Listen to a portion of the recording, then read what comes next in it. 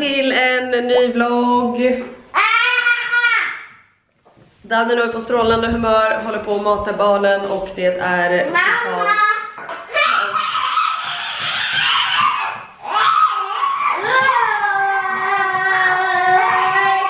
gröt har flugit på väggar och gardiner. Och har flugit på väggar och gardiner. Ursäkta. De har snart käkat färdigt frukost. Och då ska de till förskolan. Två små busfrön, det är vad ni är. Två små busfrön. Ja, vad rolig du är. Alex sov över på landet i natt, alltså på renoveringen, för han är där ute och jobbar och bygger. Så jag hade barnen själv i natt och det var liksom ledsna barn, det var läckande blöja i sängen. Alltså vad är det? Är det någonting med pojkar och att det liksom är lättare att deras blöjor läcker på natten? För att jag har pratat med mina vänner som har flickor och de har liksom aldrig haft det här problemet som vi har med att blöjan läcker på natten. Och vi har liksom provat, alltså så här har det varit sedan de var bebisar. Alltså vi har provat alltid från att ha en blöja mindre, en blöja större. Men det är någonting liksom, alltså Danielos blöja läcker i alla fall typ men en gång i veckan. Och så måste man tvätta hela madrassskyddet och lakan och allting. Och det jobbiga är ju det här med mitt i natten, upp, hämta, lägga handduk, torka, av med pyjamas, typ allt sånt. Jag vet inte vad det är, om ni har något tips på hur man kan undvika läckande blöjor, alltså please let me know. Desperate mom. Men nu ska jag ställa upp frukoströran här, få iväg barnen till förskolan och så hörs vi då.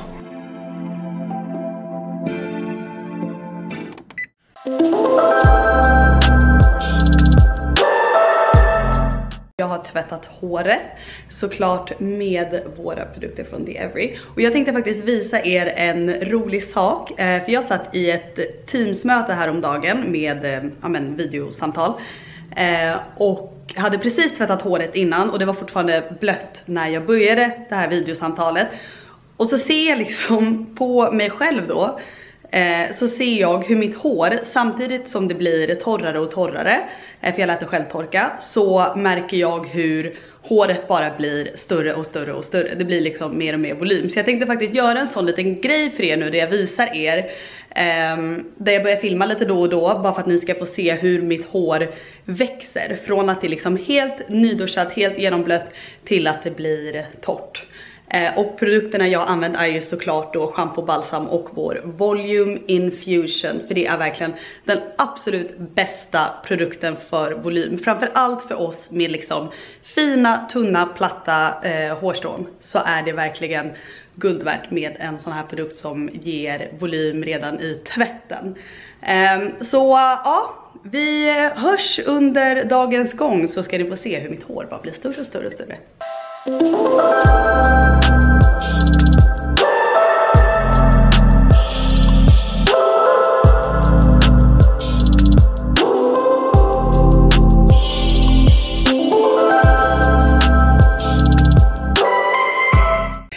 Okej hörni, det är nästan helt torrt, det är fortfarande lite fuktigt i underhåret, men jag ska låta det torka helt och sen ska jag borsta igenom det, så ska ni få ett slutresultat. Men alltså ni ser ju, det är helt sjukt. Okej, nu är det helt torrt. Jag har alltså bara låtit det själv torka. Jag har bara borstat det, jag har inga produkter i. Och jag vill att ni ska förstå, alltså mitt hår ligger platt som en pannkaka annars. Så lika liksom platt som det är när det är blött brukar det vara när det är torrt. Men med vår Volume Infusion så får jag liksom mer textur i håret, mer volym. Det blir lättare att styla, så ni kan ju tänka er om ni fönar håret och använder stylingprodukter också, vilken sjuk volym man kan få då. Men alltså den är så jävla grym och den har verkligen räddat mitt hår. Den gör att jag dels fortfarande kan använda ett shampoo och balsam som är väldigt bra för håret och bra för min hårbotten, min torra hårbotten. Men även få volymen. Och att jag känner att jag inte behöver styla lika ofta och att jag inte behöver använda lika mycket produkter längre, vilket är väldigt skönt.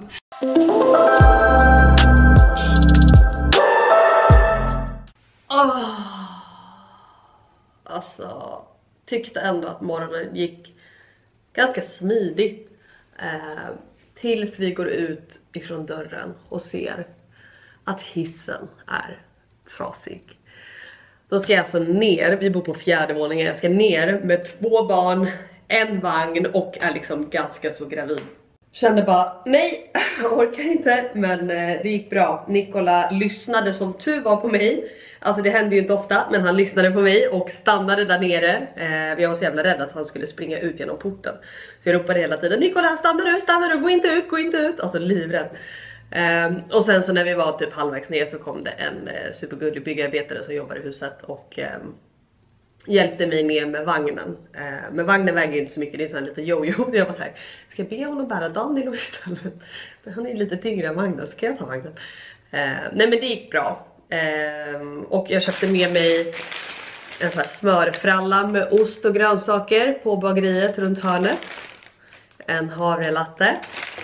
Och nu ska jag sätta mig och jobba lite, gå igenom lite mail, skicka över lite grejer och sen så kommer faktiskt Sebastian, Style by Seb, kommer hit och vi ska köra fitting inför Ellegalan. För det är Ellegalan nästa vecka och vi har sytt upp en look tillsammans med en sömmerska som vi ska prova av idag. Hoppas verkligen att den är bra. Jag går in i vecka 33 nu. Och ni ser ju magen växer ju verkligen på. Jag kommer vara i vecka 34 på Ellegalan. Och vi var lite så här, när vi började planera den här looken, så här, hur ska vi göra? Ska vi dölja magen eller ska vi bara let it all out? Och vi ska självklart let it out. Ni kommer få se en liten smygklipp, men jag vill inte visa för mycket. Jag tänker att ni får vänta tills Ellegalan är nästa vecka.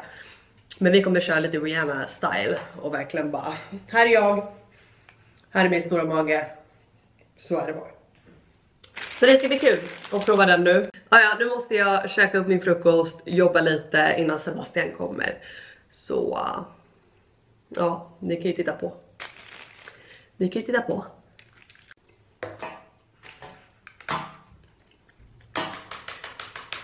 Ingen batteri. Nu är Sebastian här. Hola! Hola! Nu ska det provas. Här inne ligger den lilla klänningen. I denna fina paketering ligger min 10 000 kronors klänning. Okej, nu ska jag prova den här lilla klänningen. Eller det är faktiskt inte en klänning utan det är en kjol och en topp. Så det blir som ett litet set. Men jag tänker att ni ska ju inte få se för mycket än. Men ni ska få en liten smygtitt. Okej, jag vill som sagt inte visa er för mycket. Så ni får se en liten smygtitt på tyget här. Lite så här krämvitt satängtyg. Heter det satäng? Satängtyg. Den här sidan är inte riktigt korrekt. Men ni ser här, det är liksom lite rynkat och... Ja, men det kommer bli fint. Jag har typ precis nästan svimmat här om någon anledning. Alltså jag får ingen luft med bebisen. Det blev lite dramatiskt. Sebastian fick springa och hämta vatten. Jag fick panik. Jag sprang till sovrummet. Jag bara, kök inte där. Nej, alltså jag får ingen luft, jag vet inte vad det är. Sen så jag plötsligt bara stressar upp mig över det. Och sen så håller jag nästan på att svimma. Så jag fick sitta ner en stund. Men jag tänker så här, kör en liten blurrning på det här. Som sagt, det kommer bli jättebra. Åh nej, där sitter hon. Hon är så arg på mig. Nej, men alltså, har du hunnit sminka och bytt om? Är det det som har tagit tid eller? Jag vet hur att klä på mig. Vänta, jag vill bara att du ska veta att det har tagit 30 minuter. 25. Du, nej. 25. Nej, 58 skrev du mig. Nu är jag klar. Jag sa att du kunde komma upp. Jag ska bara klä på mig. Du har sminkat dig, ätit lång frukost. Nej, alltså, jag var färdig, jag lovar. Okej, får jag en kram? Nej, jag är faktiskt inte redo för det än faktiskt. Nej. Till mitt försvar så fick jag en bajsattack precis när jag skulle gå. Ja, men då kan man ju skriva det, för någon förstår men ju jag de här satt attackerna. inte med telefonen på toan. Nej. Så jag kunde Vet du liksom vad, det här inte. är väldigt också svårt att tro. Eller? Jag vet att du satt med telefonen och du sket i. Jag sket. Bokstavligt talat. Ja, vet ni vad vi ska göra nu? Ja. Vi ska faktiskt gå och vaccinera oss. Någonting roligt. Någonting spännande. Vi ska gå och vaccinera oss. Nej, men man ska tydligen ta vaccin. De rekommenderar vaccin mot kikhosta. Det här hade vi sagt så vi var i vecka 15 typ. Jag vet. Från vecka 16 rekommenderar de att man ska ta vaccination mot kikhosta. Ja.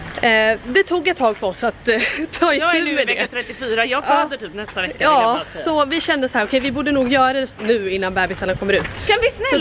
Kan vi snälla bara pausa en gång? Okej. Kan du sätta upp kameran där? Jag vill bara visa olika stilarna nu, mina korta fjortisbyxor. Okej, vänta. Det här är faktiskt väldigt kul. Jag tänker nu att vi är ju verkligen vänner. Kinsa kommer piffa, det är därför jag vet, det här är varför hon var sen idag. Smink, lockat hår, perfekt allting, perfekt outfit. Nu ska ni se mina för korta byxor och noppriga byxor. Kom. Så fixat. Ja. Du är fin som du är, Klara. Ja, men det vet jag. Är det något jag vet så är det att jag är fin. Ja. Och framförallt fin och framförallt rik. Och förstår du? Rik, framgångsrik, snygg man. Snygg man. Förstår du? Snygg man. Ja, allt sånt. Allt. Förstår Du har allt, Klara. Alltså jag är ett kap. Ja. Det ska gudarna veta. Men kolla verkligen byxorna finns. Men varför är de så korta? Men de har krympt i tvätten. Ja, jag ser. Ja. Ja. Men det är fint det också. Det är en stil. Du, gick det bra? ta det här lite. Okej. Kan du prata om att jag fick en praktikant? Ja, du fick det. Mm. Ja, men de måste ju öva lite. Jo. Det är bra att de får öva på en gravid kvinna. Liksom Ifall att något går snett. fick jag ens in det här i kroppen nu? Jag vet inte. Du, varför går du dit? Jag vet inte. Vart ska vi? Vi ska väl hit? Vi ska dit då. Jag har någonting att erkänna för dig. Du är gravid. Ja, det är du i och för sig. Ja, vadå? Vad kan det annars vara? Det kan ha varit så att jag också lockade mitt hår. Ja, jag visste det, vet du? Jag visste det, Kinsa. För jag känner dig. Det blir så arg nu. Ja, okej, nu går vi. Vet du? Jag är helt okej med det, jag är ärlig. Jag är helt okej med det. Bara du hade sagt så här, du, är det okej att jag lockar håret? Men vet du, då hade jag sagt det självklart. Det gick jättefort, jag satte igång locktången medan jag satt och sket.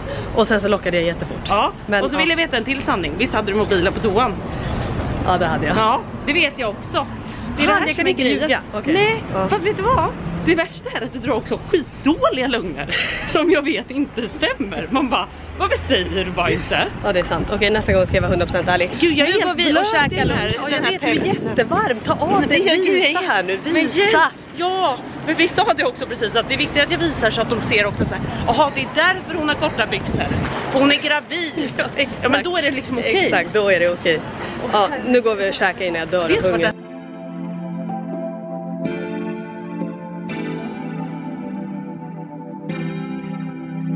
Gud, varför filmar dina tuppar?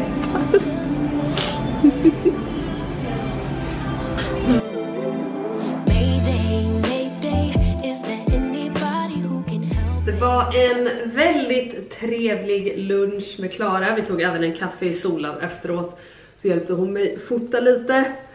Men det är så kul för man märker verkligen vem som är gravid med första barnet och vem som är gravid med tredje barnet. För Klara är så här, hon går jättefort, hon är pigg och så här. Jag kommer där bara, åh, det är så tungt.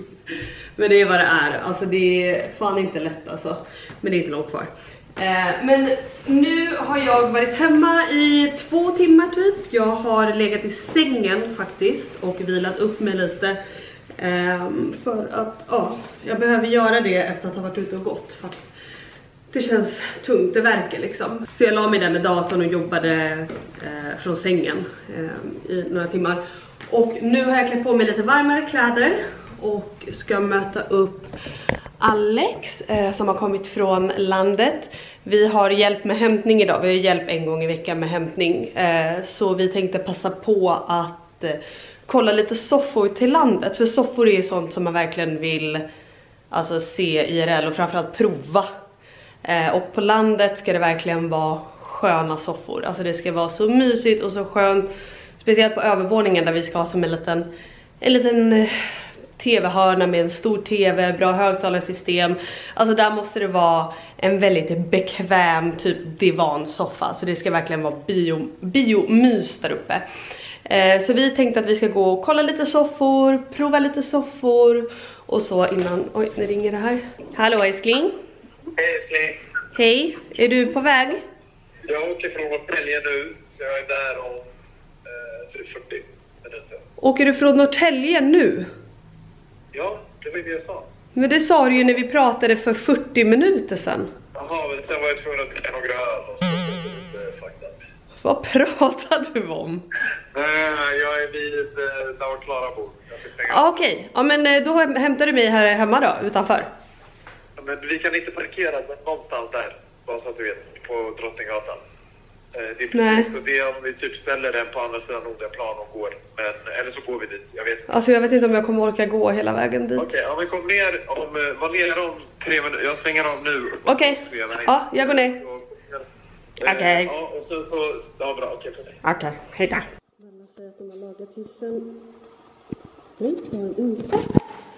Helvete. Jag vet inte hur många gånger jag har sprungit upp och ner för de här trapporna idag. Och det känns, kan jag säga, det känns mellan benen, i höfterna. Hola! Nu är vi på väg, det blev bilen ändå för att jag känner att jag orkar nog inte ta ett enda steg till idag. Jag kommer säkert somna i alla soffor, alla sköna soffor. Försök ställa dig så nära Drottninggatan som möjligt. Gärna på Drottninggatan. Det är fullt örat. Där. Får jag stå där? Ja, jag tror det. Där, menar du på andra sidan eller? Jag tror det. Köra bit. Nej, det är ett fucking garage. Nej. Men där? Du får ju plats där fram, eller? Det vet du. Kanske här. Eller är det garage? Här, fett bra. Ja, boende Vasastan också. Behöver vi inte betala.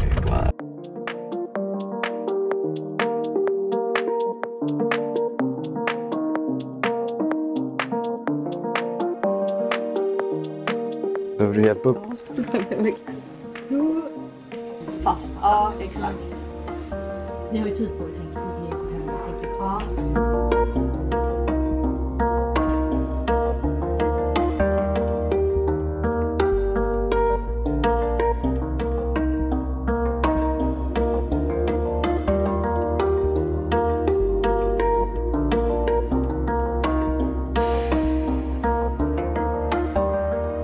Alltså vi har provat så mycket soffor.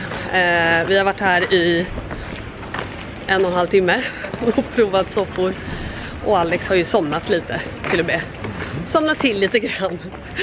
Sådär. Men vi tror att vi har hittat det vi behöver för landet. Vi kollade också på en soffa som vi eventuellt vill ha i lägenheten också. Men jag tänker att vi får ta det sen. Alltså landet är prio och jag tror att vi har hittat lite. Och ni får se mer sen helt enkelt. Nu ska vi hem till barnen. Vi hörs. Vi hörs. Hemma! Okej, dags att avsluta vloggen. Vi ses igen. Nikola, ta det lugnt. Dags att avsluta vloggen. Vi ses igen nästa vecka. Samma tid, samma plats. Tid, samma plats. Puss och kram! Puss och kram!